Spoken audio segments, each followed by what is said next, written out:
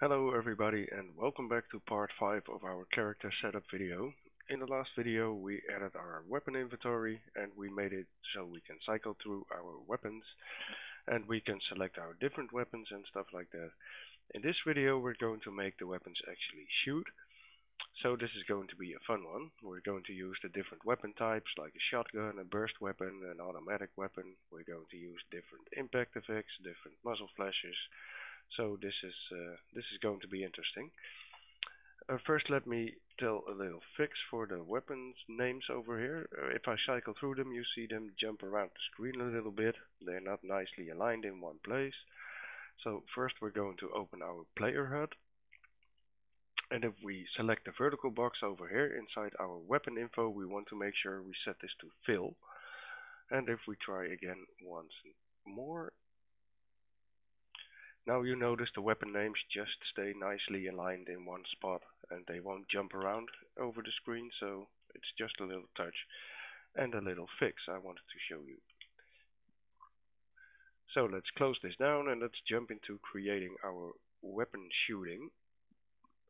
First we're going to add some stuff into our infrastructure again, so let's open this up and let me scroll this down. So we're going to add variables again. The first one we're going to add is a spread, and that's going to be a float. The next one is called rechamber. So I need to actually select it before I change it, rechamber. And this one is going to be a boolean. Next we're going to add our rechamber time.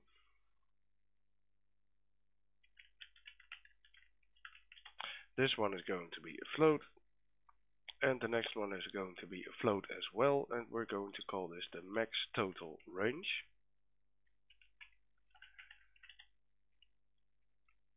The next variable we're adding is called muzzle socket. This one is going to be a name variable. And then we're going to add the fire sound. We're going to set this up to be a sound wave object reference. So look for sound wave. No, sound wave. And select the object reference over here, like so. The next one is going to be our muzzle flash. And this one is going to be a particle system object reference. So look for particle system. And once again select the object reference over here. And the last one we're going to add right now is our impactFX. Come on, I can't type anymore. impactFX, and that's also going to be a particle system, so that's fine. Let's put in some default values over here. I'm going to set the spread to something like 0.3. The max total range is default of 4000. And that should do it for now. So let's save and close this down. And we're going to go into our data table and we're going to enter some stuff in here. So first the muzzle socket. At this stage we're going to use the same muzzle for all three weapons because we're using the same animations. At a later stage in the videos we're going to look at adding different animations and using different muzzle sockets, so that's why we have the option to change it over here. So right now we're going to put muzzle underscore 01 into all three of those. So for the primary, the secondary and the rifle, enter muzzle 01. Now I'm going to set the spread for the secondary weapon to 1.5 because that's a shotgun, so we want to increase the spread a little bit. And we're also going to enter our muzzle flashes. So let me resize this a bit and go to the Paragon folder over here. In the FX folder you find some particle systems you can use. So I'm going to go to the primary FX. The standard muzzle flash, I'm going to select it over here and then I'm going to click the little arrow and it's going to fill it in. So I'm going to use this muzzle flash for the primary and for the rifle. And I'm going to use the plasma shot hit world for the impactFX. So click the little arrow, and I'm going to do the same for the primary, put the hit world into the impactFX. For the secondary, I'm going to use different particle systems. I'm going to use the spreadshot ones. So open this folder, I'm going to select this as a muzzle flash, the P Murdoch spreadshot, click the little arrow, and I'm going to use the spread impact for the impactFX. Once again click the little arrow so it puts it in the right place. Okay, I think we have it set up for now. There's no sound effects included in these packs unfortunately, so I'm not putting in fire sounds, but if you have a sound you can plug it in over here. Okay, let's save and close this down. And now we're going back to our character blueprint and we're going to make some changes in here. First we're going to add a bunch of weapon variables again, so open the weapon vars and let's duplicate a bunch of those. We're going to start with is firing. That's a boolean, so that's fine. The next one we're going to add is CW spread. This one is going to be a float. The next one we're adding is CW rechamber. This one is going to be a boolean. And the next one is CW rechamber time. And this one is going to be a float, so make sure you enter it as a float. The next one is our CW max total range. And that's also a float, so that's fine. Next we're going to add a few booleans again. So duplicate this one, it's called is in fire cycle. The next boolean we're going to add is called is rechamber. And the next one is called is reloading. Like so. Then we're going to add an integer. So we're going to call this one burst shot count. Burst shot count. And we're going to set this to an integer. And now we're going to add our CW muzzle. It's going to be a name variable, and we're going to set this to replicate. So in the details panel on the right, look for replication and turn on replicated like this. And we want to do this for the next ones as well, so just duplicate the muzzle one, and we're going to call this CW fire sound.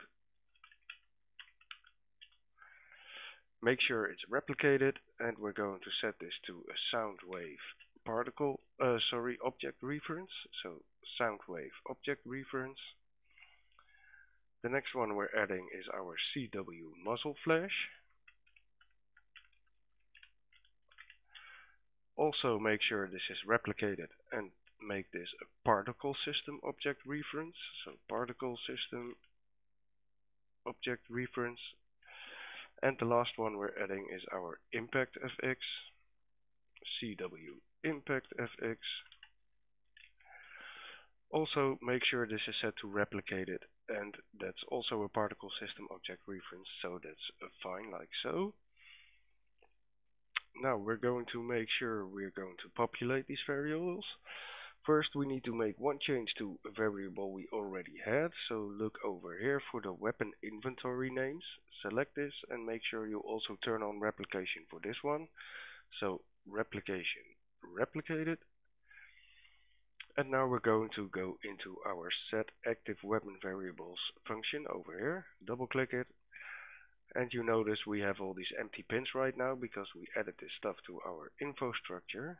And we're going to set the new variables for those.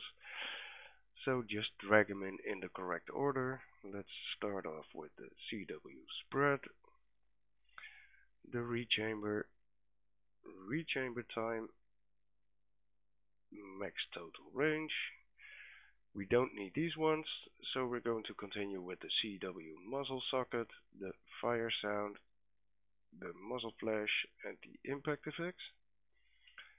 Let's line this up a little bit better.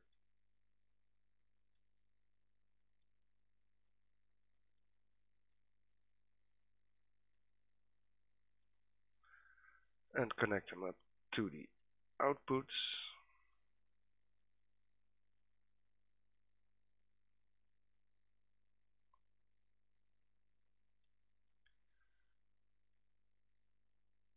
No, just like this. Also connect up all the execution pins. Make sure you don't forget any.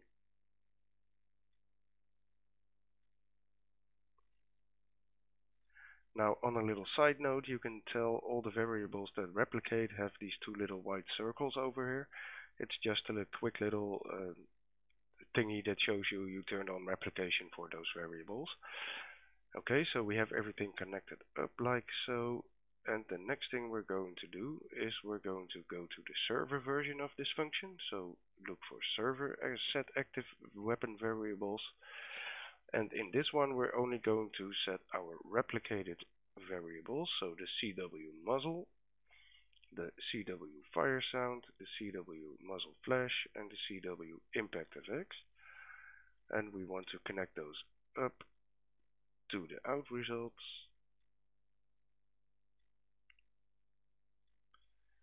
Connect them up to each other.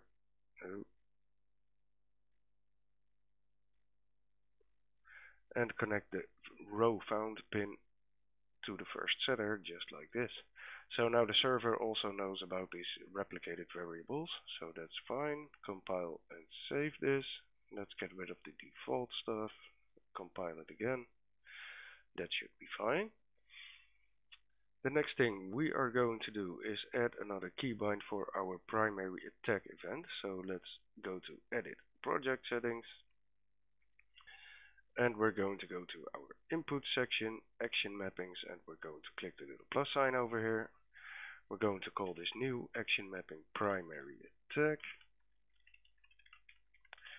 And I'm going to assign the left mouse button for this.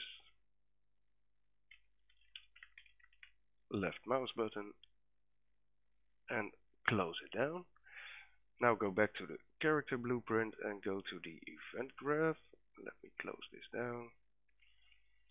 So first let's look for our new event primary attack. And we're going to create two custom events for this custom event. The first one is going to be called primary attack pressed. And the second one is going to be called primary attack released.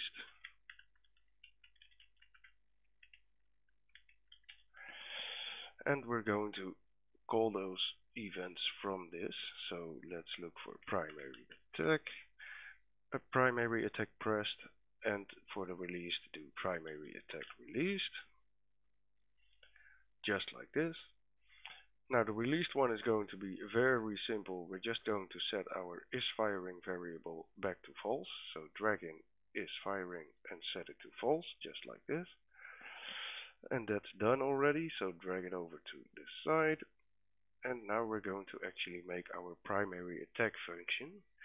This is going to be a little bit more work, so stay focused over here. First we're going to start off by adding a branch. So hold B and click and connect it up. And we want to know if we are not sprinting, not reloading, and not already firing. So we're going to drag in our is sprinting. We're going to drag in is reloading. And we're going to drag in is firing and the is in fire cycle as well. Drag off one of these and type end and boolean, and we're going to click this little plus sign so we end up with 4 pins and connect them up all 4. Like so. Then we want to drag off here and type not. So if we are not doing any of this stuff, and plug it into the condition, and we have our first branch set up. If we are not reloading, not sprinting, and not already firing.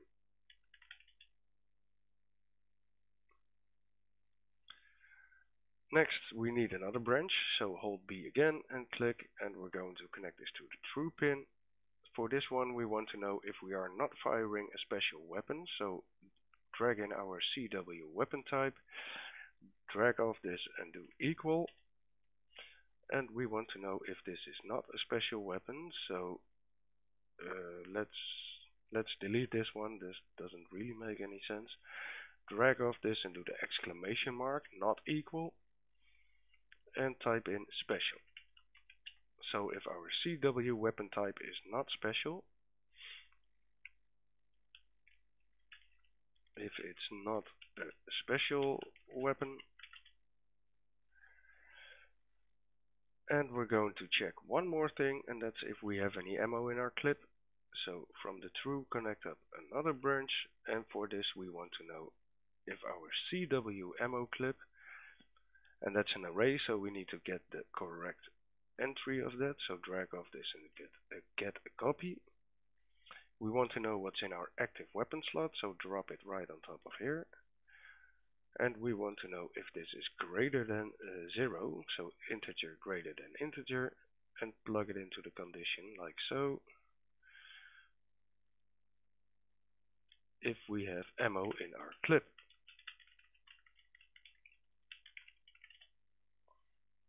Just like this. So if all of this is true, we can actually fire our weapon. So we're going to start off by setting is firing to true. We're going to set the is in fire cycle to true as well. And we're going to set our burst shot count to 0 to start off with. So drag in all 3 of those and connect them up.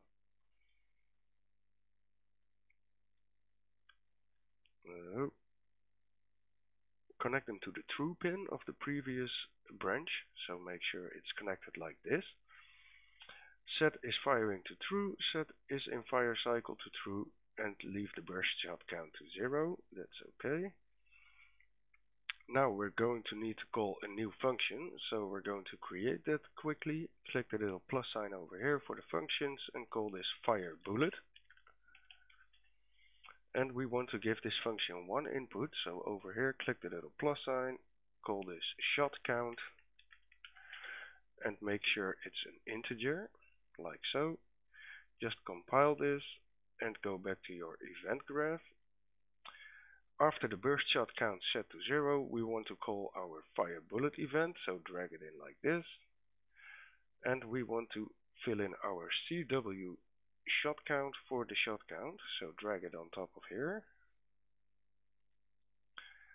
just like this.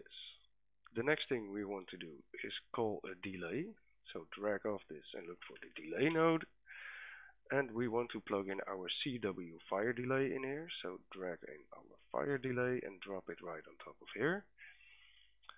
And after that we need to do another branch check again, so hold B and click in an empty spot to create a new branch, connect it up, and we want to know if we still have ammo in our clip after we fired this first shot, and if we are not sprinting or reloading in the meantime. So first let's drag off the CW ammo clip again, get a copy.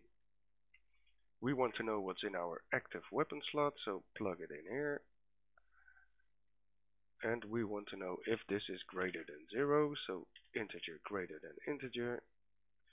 Drag off this and type end boolean.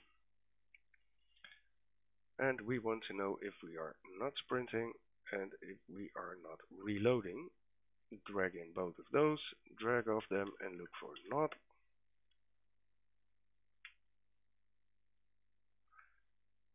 And connect them up to the end as well and plug it into the condition, just like this.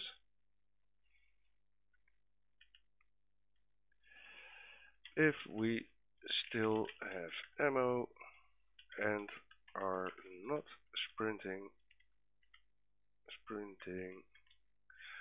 or reloading.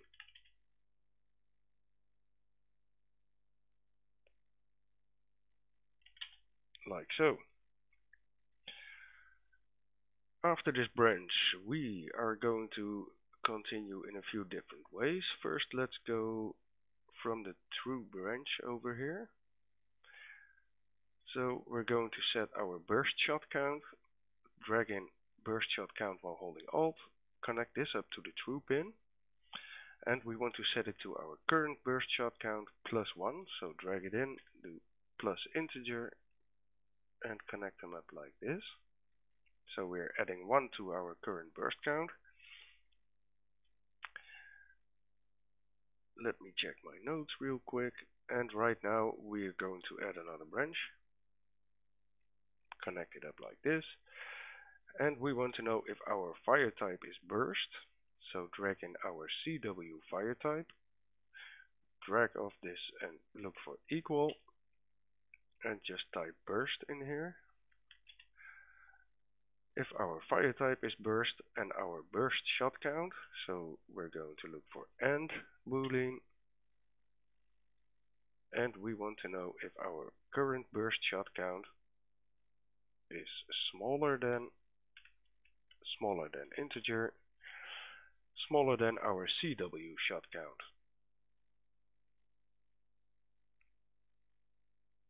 And we're going to connect it up to the end, plug this into the condition.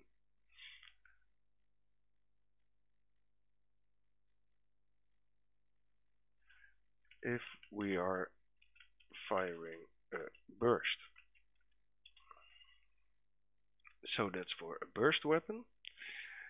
Next, we want to continue by dragging off this false branch and add another branch. So create a branch, connect it up to the false over here. And for this one, we want to know if our fire type is automatic. So just copy it like so. If CW fire type is auto. And so get the end node. And we want to know if we still have our fire button pressed down. So if is firing is true. And we are not sprinting and not reloading. So drag in sprinting and reloading. For the sprinting and reloading, connect it to not boolean.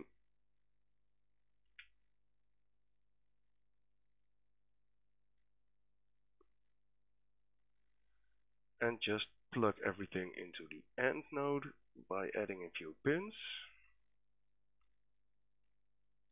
Like so. So if our fire type is automatic, we still have our fire button pressed down and we are not sprinting and we are not reloading, we're going to continue shooting our weapon. So how are we going to do that? We're going to loop back. So from this true branch over here, if we're firing a burst, we're going to go back to our fire bullet event. So drag it all the way back here, fire bullet. Now let's add some reroute nodes to make this look a little bit cleaner. No. Just like this. And if we're firing an automatic weapon, we also going to loop back to the fire bullet, and you can just connect it to the reroute node like this. So we have our loops in place. If we are firing auto, just like this. Now let me double check my notes real quick.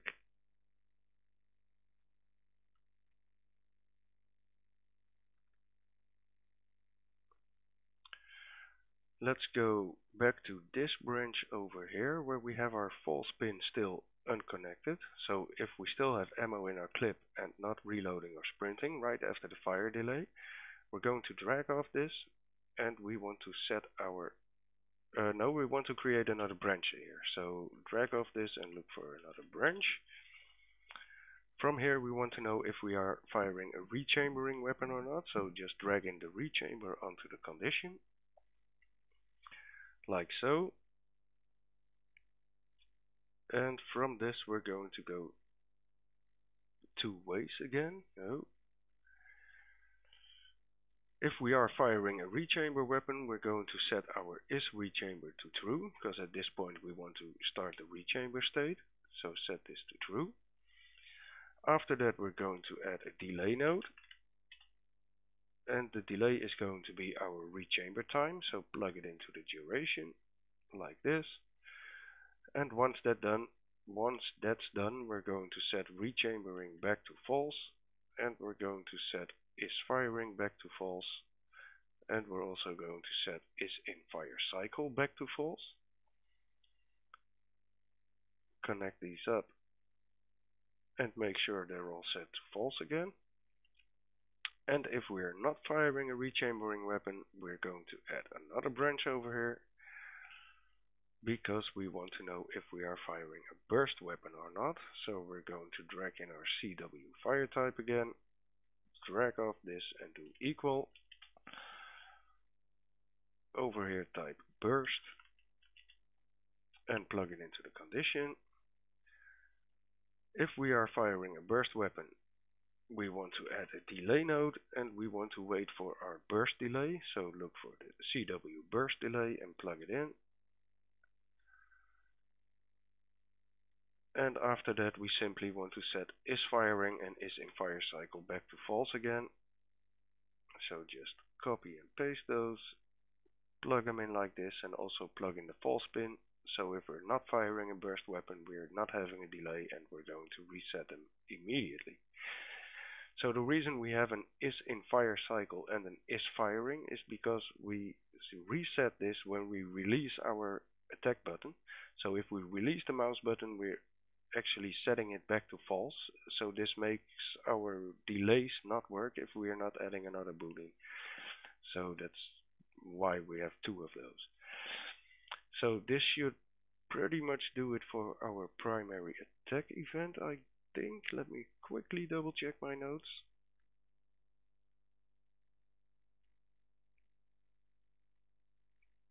I think this should work.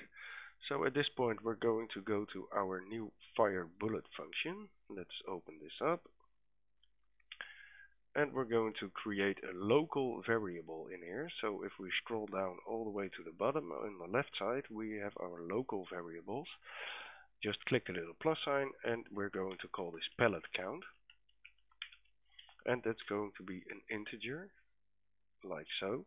Now this local variable only exists inside this function, so you can't use it in the event graph. It's only here, so it's local, basically. Compile and save this. The default value is 0, so that's fine. And we're going to start off our function here. The first thing we're going to do is set array element. And we're going to take one bullet out of our clip. So we're going to set the target array of CW clip ammo clip, CW ammo clip, drop it on the target array. We want to have it for our active weapon slot, so drag that on top of the index. And we're going to subtract one of it. So first we need to get it, get our CW ammo clip, drag off this and do get copy. Once again plug in the active weapon slot, and from this we're going to drag off and do minus integer -1. So the current ammo clip -1, and we're going to plug it into the item, just like this. So that's going to take one bullet out of our clip. The next thing we're going to do, drag off this and do play sound at location. And we're going to drag in our CW fire sound in here, so drag it right on top of the sound. No, just like this.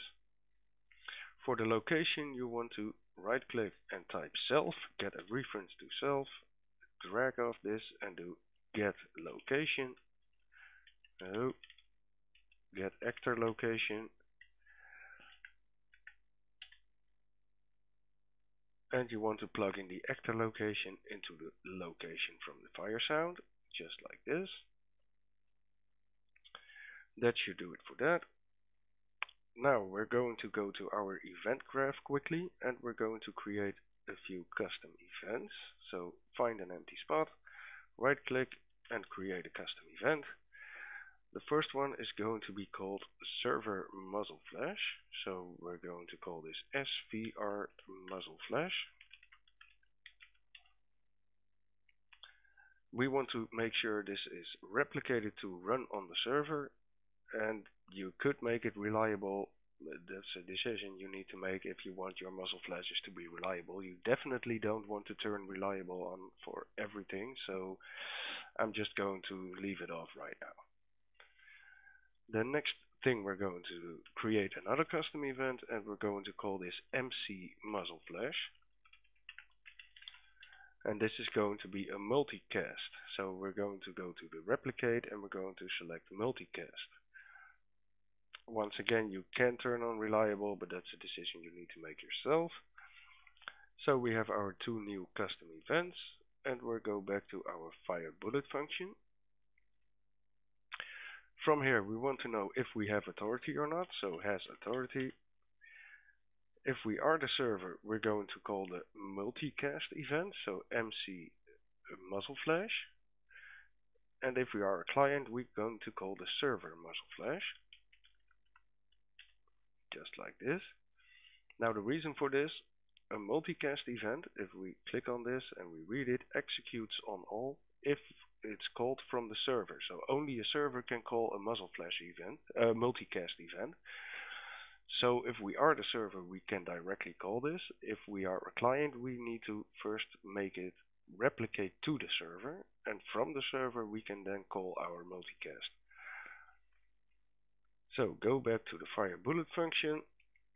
After this we want to add a branch, so hold B and click and connect these up like so. And for this branch we want to know if we have a shot count that's greater than 0 and if we are firing a shotgun. So let's drag in our CW weapon type, drag off this and look for equal. Over here type shotgun, and we're going to drag off this and look for AND boolean. And we want to know if the shot count, so drag off the shot count from the input, and we want to know if that's greater than 0, so if we have a shot count entered in our info structure or not, and if we fire a shotgun. Plug it into the condition. So if this is true, we're going to set the current pellet to the current pellet plus 1. So drag in the current pellet from the local variables, connect it up to the true pin, get a getter for it as well, add 1 to it, integer plus integer, and plug it into the setter. Next thing we need to do is going to create a new function again. So we're going to scroll up to the left to the function section, click the little plus sign, and we're going to create a bullet trace function. This one is going to have one output, so in the outputs click the little plus sign, and we're going to call this out hits. And this is going to be an array of hit results. So over here look for hit result, click this and click the little sign over here and turn it into an array, like so. Now we can go back to the fire bullet function, so compile this and go back to the fire bullet function, and we want to call this bullet trace function, so drag it in and plug it into the execution, like so. Now we're going to create another function again, so click the little plus sign, and we're going to call this bullet hit event. This one is going to have one input, so click the little plus sign over here. It's going to be a hit result, that's fine, but it's not going to be an array, it's going to be a single variable, so change it back to a single variable and call this hit result, like so. Compile this and once again go back to the fire bullet function. And now we want to create a for each loop. If we hold F on our keyboard and we click in an empty spot, we get a for each loop. Connect this to the execution pin, connect the out hits array to the array over here. And for the loop body, we want to call our bullet hit event function, so we're just going to drag it in like so, connect it up to the loop body and connect the array element to the hit result, like so.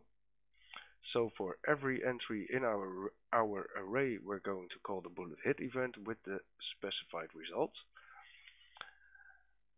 Once that's done, we're going to continue execution. So we're going to add another branch over here, plug in the completed, like so. And we want to know if our current palette, so drag in the local variable, the current palette, drag off this and look for equal. And we want to know if that's equal to our CW shot count. So if it is, we need to stop firing. If it's not, we're going to fire another pellet. So connect this up to the condition like so. If this is false, we're going to loop back to the set current pellet. So we're going to loop back to here. And let's make that look a little bit better by adding a reroute node. Like so. And if it's false, we're going to simply stop execution because we're done firing this shot. So that's the shotgun branch basically. And now we're going to do the normal one. So we're going to drag off the false pin over here. Oh. Drag off the false pin, and we're going to call our bullet trace function again. So call the bullet trace. Once again, we're going to add a for each loop. So hold F and click in an empty spot. Connect up the execution pin and the array. And for the loop body, we're going to call our bullet hit event again. So drag it onto here and connect it up like this. So that should do it for the normal one. Let me double check if I got everything done here.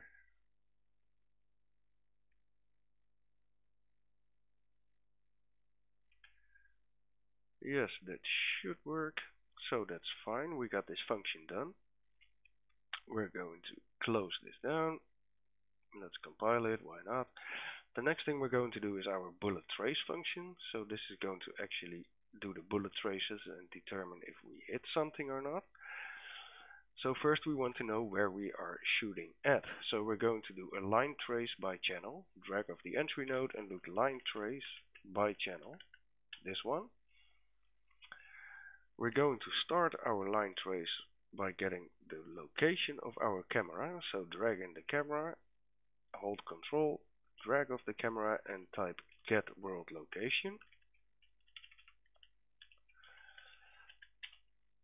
And we're going to plug in the world location into the start of our trace. For the end of the trace, we want to get the forward vector of our camera. So let's drag off the camera again and type get forward vector.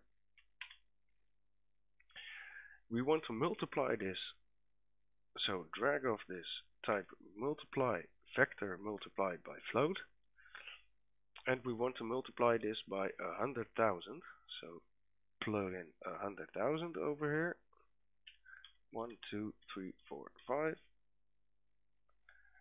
And we're going to plug it into the end result just like this. And for the actors to ignore, we want to ignore ourselves. So right click in an empty spot, type self to get a reference to self. We want to turn this into an array, so drag off this and look for make array. And after we did that, we can plug it into our actors to ignore over here. From this, we're going to drag off the out hit and we're going to break it, like so.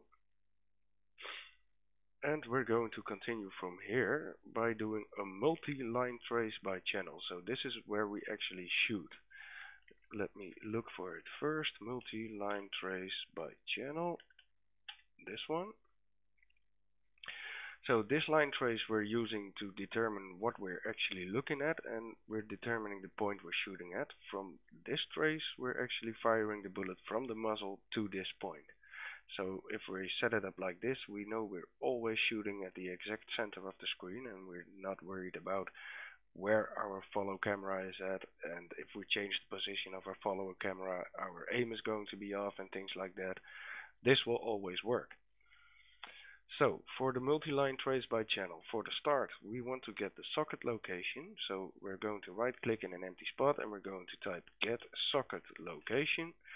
and we want to get it on the mesh. So look for get socket location mesh. For the socket name, we're going to plug in our CW muzzle. So look for CW muzzle and plug it into the muzzle socket, just like this. Now this vector is going to be the start of our line trace, so plug it into the start over here. Now for the end, it's going to be a tiny bit more complicated. We're first going to look for the get unit direction. So get unit direction vector. For this, we're going to use the same vector as the socket location to start from. So we're going to plug it into here. And we're going to trace to the location we hit in our first trace. So we're going to plug that into the 2. Now from this we're going to apply our spread as well. So we're going to get a random unit vector cone in radians. So right click again and type random unit vector. And you want to get the random unit vector cone in radians, this one. For the cone there you can drag in this result. And for the cone half angle in radians, we can use our spread variable. So we're going to drag in our CW spread. I'm going to divide this by 10, just so we can use a bit more sensible values in our info structure. So it's just a correction. I'm going to plug this in here. So we have our spread applied now. And we need a little bit more room, so drag this off to the side once more. Once again, we're going to multiply this vector, so drag off this and look for vector times float. And this time we're going to multiply it by 1,000,000. So drag in a 1 with 6 zeros, just like so. This is going to be the end point of our trace, so plug it into the end. Now we only need to connect up the out hits to the out hits return node and connect up the execution pin, and right now we can fire our weapon. So that's done. The next thing we need to do is set up our bullet hit event. Let's compile and save this, and we're going to close this down and look for the bullet hit event. At this point we're only going to play in impactFX. So first we're going to add a branch over here. And we're going to check if the impact is actually inside the range of our weapon. So we're going to break the hit result as well. And we want to know if the distance is smaller than, so float smaller than float. And we want to know if it's smaller than our max total range. Plug it into the condition like this. So if it's smaller, we're going to continue. If it's not smaller, it's actually out of the range of this weapon, so we're not going to do anything. So from the true pin over here, we are going to get the custom events. I think we need to create those first. Yeah, we didn't do that. So go back to the event graph once more. And we're going to create custom events for our impactFX. So right click in an empty spot, create a new custom event, call this one server play impactFX.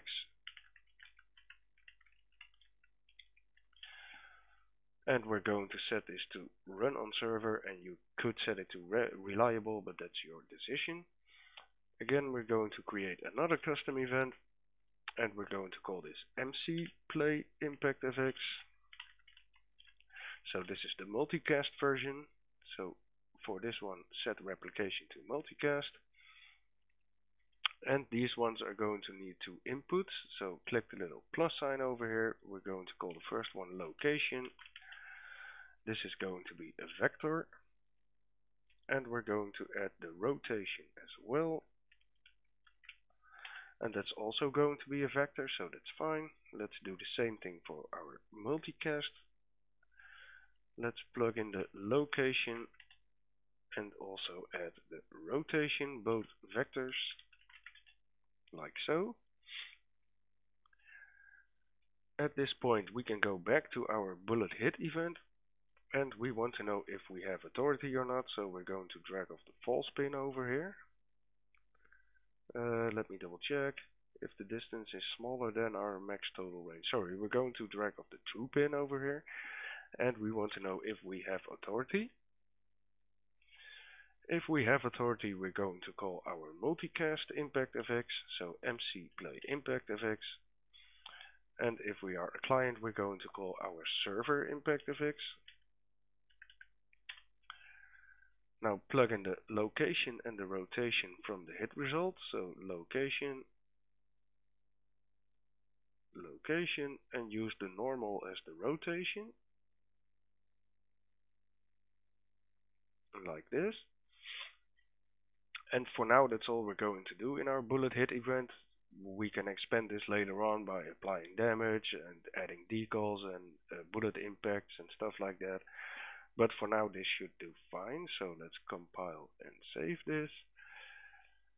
And we're going back to our event graph, and we're going to set up the events for FX.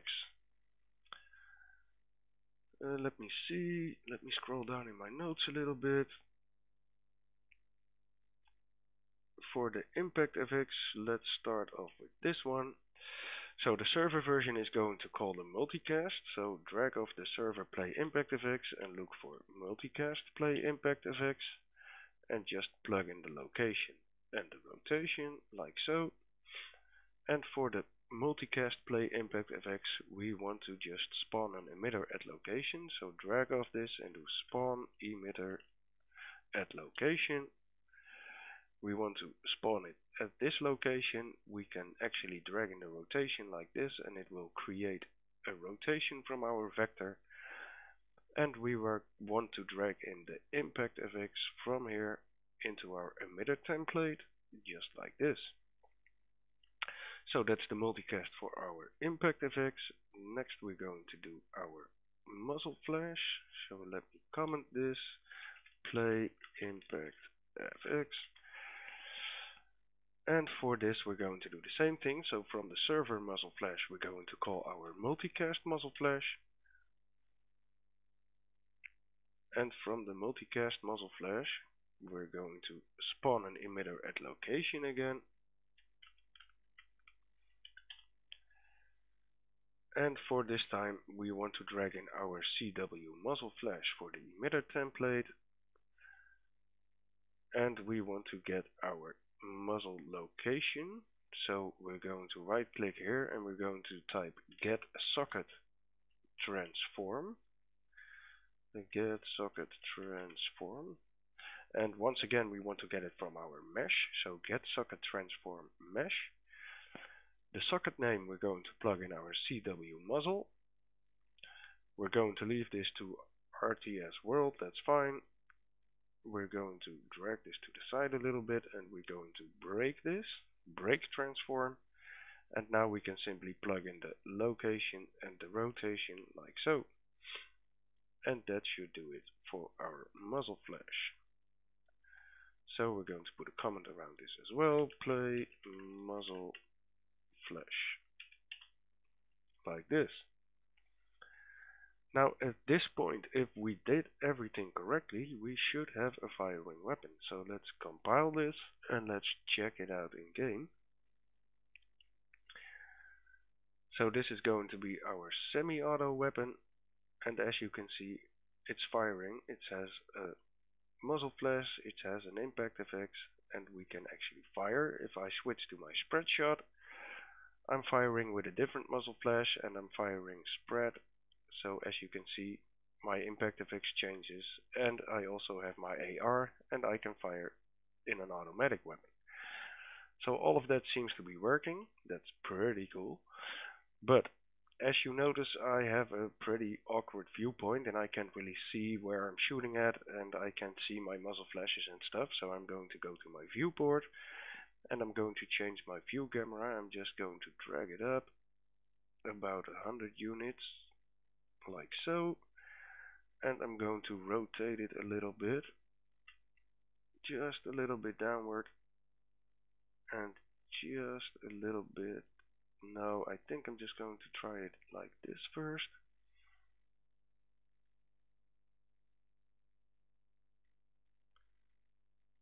Yeah, that's a little bit better. Just let me put it to the side a little bit. So I'm going to drag it off to the right about 30 units, and I'm going to turn it inwards a little bit as well. Compile and save this. So now we can see a little bit better where we are actually shooting at, and we can see our muzzle flash, and we can see our impactFX. And if we fire the spread shot, you can see it's a totally different impactFX, so that's pretty much working the way it should. Now to show you the bullet trace function, you can go to the bullet trace over here.